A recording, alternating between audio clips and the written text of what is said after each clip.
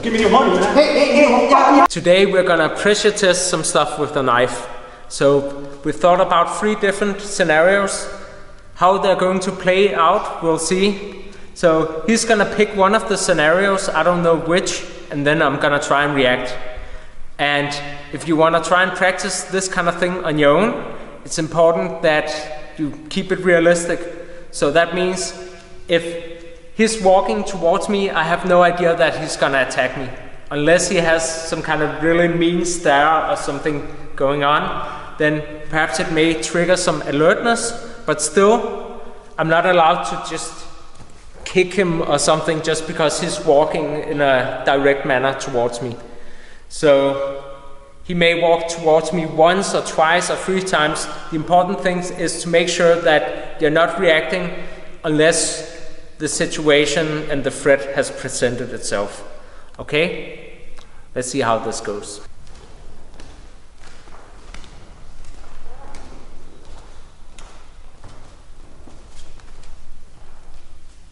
Hey, can I ask you something? Sure.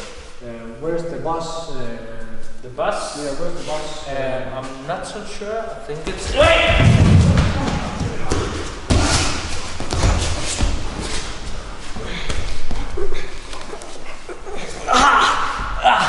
Okay, I'm dead. Very nicely done. Very nicely done. Okay, just keep the camera rolling. So it's gonna be interesting to look at this footage. So in this situation, he walks up to me and he asks about the bus. Can I ask you something? Sure. Where's the bus? The bus? Yeah, where's the bus?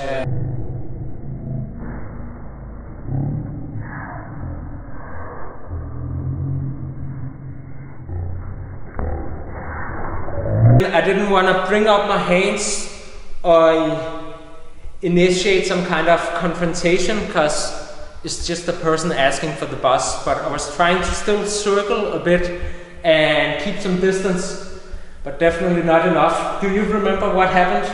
Well, I wanted to ask about the bus because, you know, my intention was to kill you and I didn't want to, you know, show the knife.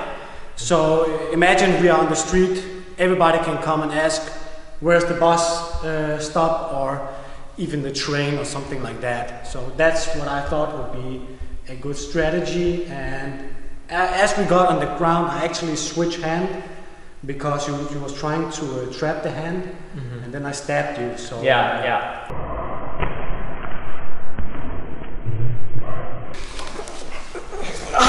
That was nice. You went to the ice pick grip and yeah. But so that, if you remember, I actually stabbed you. Exactly. And I think I tried to do a block from Krav Maga, but I haven't trained Krav Maga that long. Where you try and put your arm with the bone in between to create some distance, and then ideally you would strike next. But yeah, none of that happened. I got stabbed for sure. Yeah. Okay. Very nice. Okay, next so scenario. Next scenario. Yeah. Okay.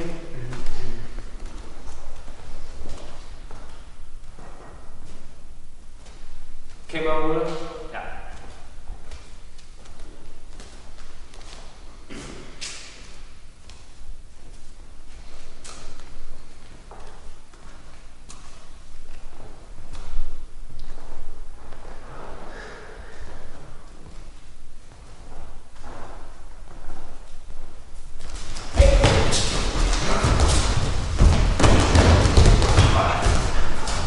I'm gonna kill you, man!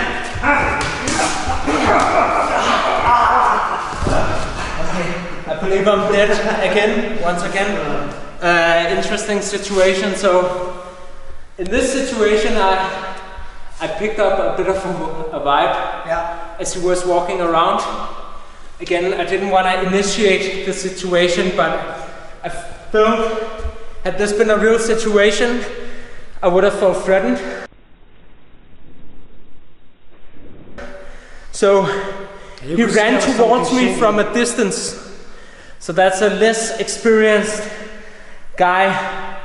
So it's not someone who's probably killed multiple people with knives before, and that allowed me to react a bit better. So I delivered, I think it was a front kick or rear leg, which created a bit of distance. Then my instinct was to run, and ideally, it would be very risky to try and open a door like this. And this one turns out to be closed even. So it's not always possible to run, but still, by running, I had a little more time to try and scan the area. And he came approaching me, and I was sideways. I think I did like a side kick. You don't want to do any high kicks, because the moment it takes to bring the leg down, it's a moment lost, and you need all the time you can have to react.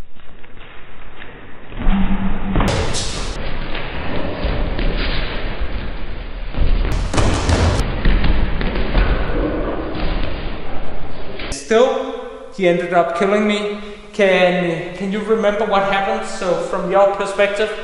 Yeah, you tried to defend yourself, and then I immediately just closed the distance. Yeah, and I remember I just backstabbed you like for real, like. Yeah, and in my back, I think. Yeah, and also I remember a mistake I made now, when as I was running and circling, I ended up getting myself into a corner here, so that's a very bad situation as well. It's much better to be in open space if you have the opportunity.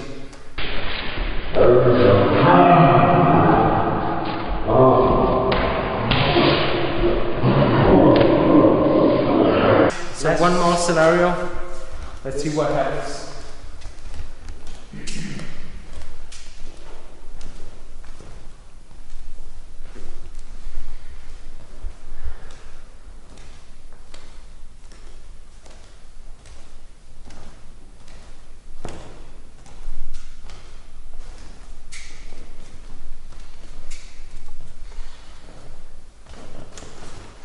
Give me your money, man. Hey, yeah. Give me your money. Yeah, I'm going to do that. Just a moment. I'm gonna kill you, man. Hey, I have my pocket here. You want my money? Yes. I got lots of money. Yeah. Okay, take it. Okay, so that's. Don't do anything. I'm gonna bring my hand. I swear to God, I'm gonna kill you. Just give me the fucking money. Okay, I'm bringing my hand down here. Don't do anything stupid. Okay.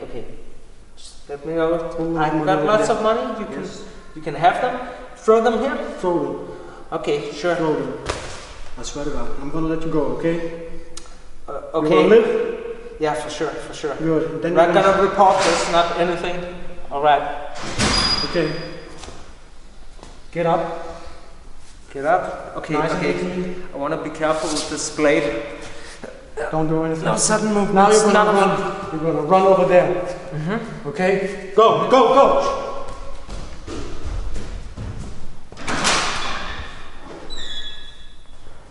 Okay, keep the camera rolling. Okay, so let's get both perspectives. Yeah.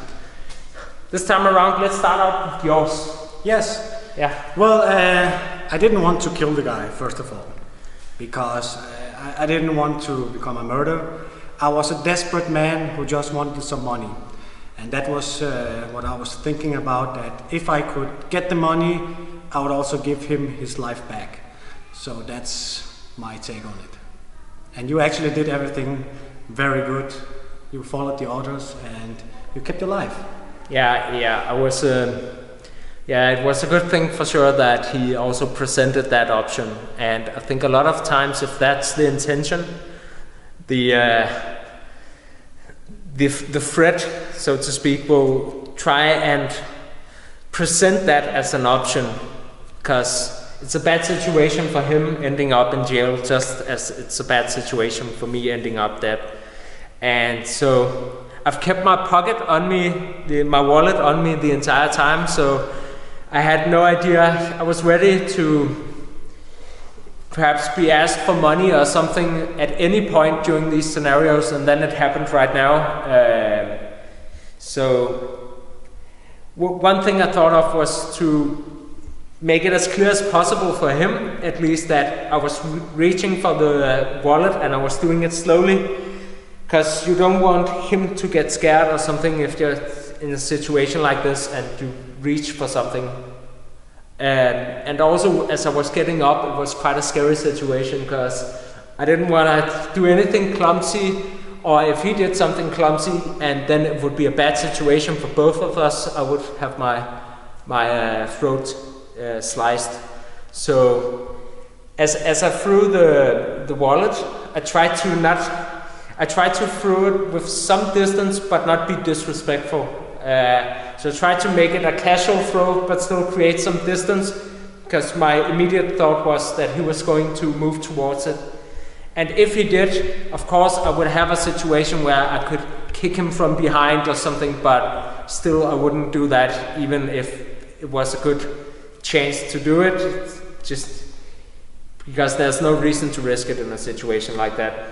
Just a moment, sir. I'm gonna kill you, man. Hey, I have my pocket here. You want my money? Yes. I got lots of money. Yeah. Okay, take it. Okay, so that's... Don't do anything I'm gonna stupid. bring my I hand... swear to God, I'm gonna kill you. Just give me the fucking money. Okay, I'm bringing my hand down here. Don't do anything stupid. Okay. Just let me know. I've got lots of money. You can have them. Throw them here. Throw them. Okay, sure. Throw them. I swear to God. Yeah, so if I asked something like that to throw your wallet, you can try and do it with some distance, but just don't make it clear that that's your intention. And then he asked me actually to move away, which was a great way to de-escalate the situation on his part, ensuring that he didn't end up having to kill me. Yeah, that's it. After years of free content, the time has come where I need a helping hand from some of you. You can support me with $3 each month, or 5 or 10 for a few extra benefits.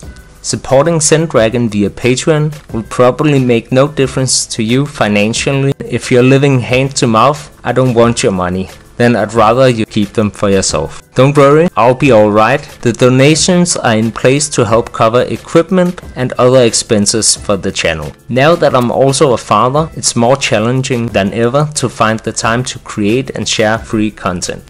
But if enough of you support on Patreon, there will come a day where I can cut down my 9-to-5 job, either partially or altogether, which will make it sustainable to continue creating and sharing free content here on YouTube.